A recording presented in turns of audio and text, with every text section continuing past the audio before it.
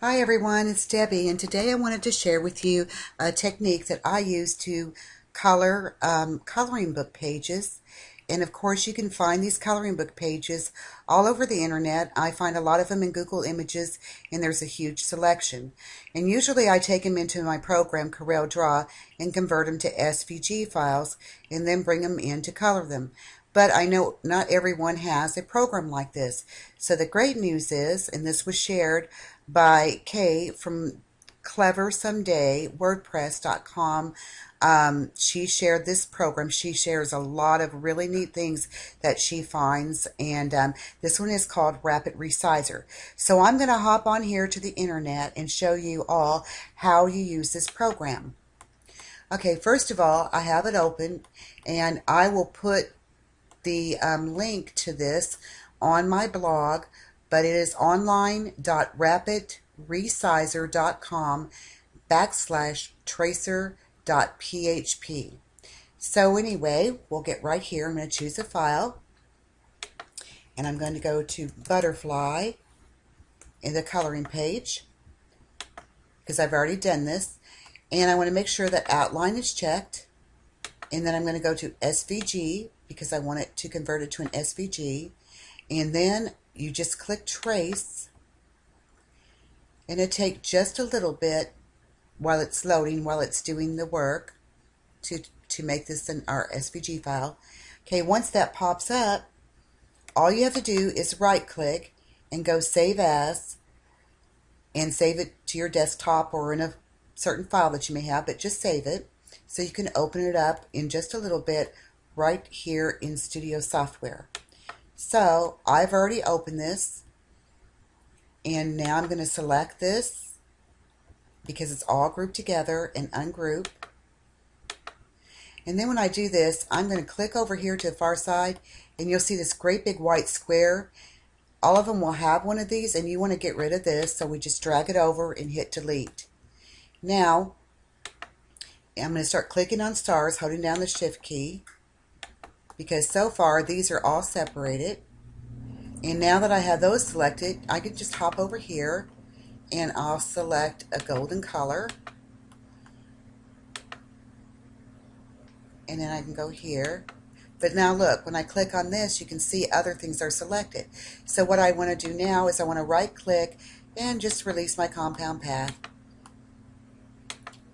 And that one's separate, that piece is grouped, so I want to right, oops, it's grouped with something because I see the large square, and I'm just going to go release compound path, because this gives me the ability to fill in all of these places separately with whatever color I want.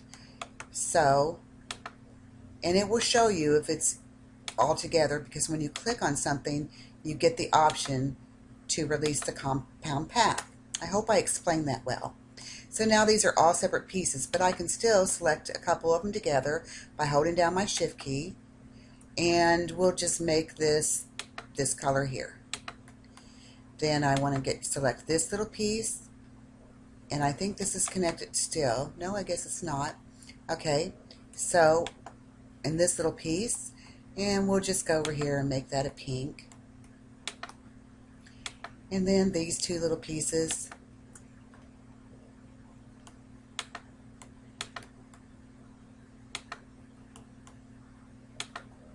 make that yellow. And I chose this because it's going to be faster to do, and it really doesn't matter the colors. Just to show you how easy it is to color.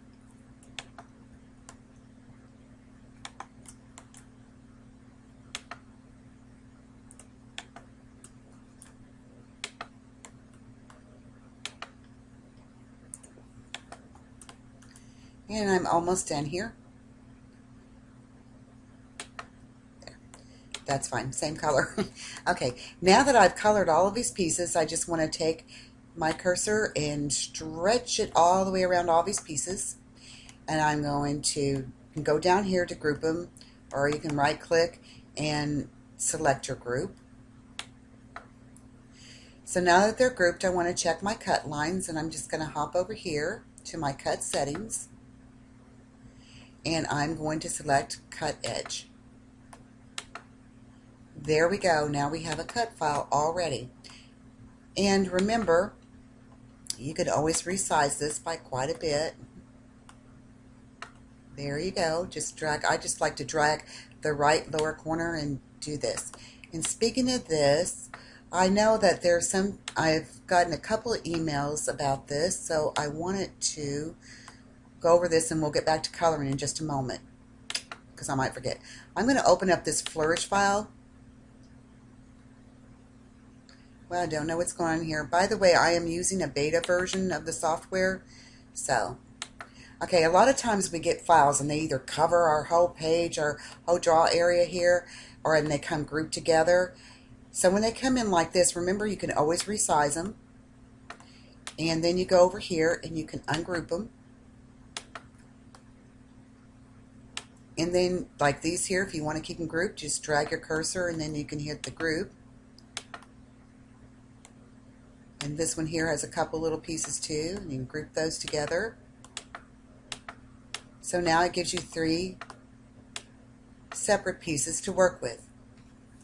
So I hope that's explained to those of you who have emailed me asking me about this and about resizing and ungrouping and everything else. And sometimes when they come in, they should be as a compound path, but they are released when you ungroup them. And well, anyway, this is the way you can go about doing that, and it should make it really easy. I'm going to hop over here and show you another coloring page that I colored and set up. And right here, you can barely tell, but I'm going to zoom in. You can use the gradient tool as well. I just wanted a slightly different shade as it went in, so I used the gradient tool. And also, remember, if you ungroup these, you can always go back in and change that.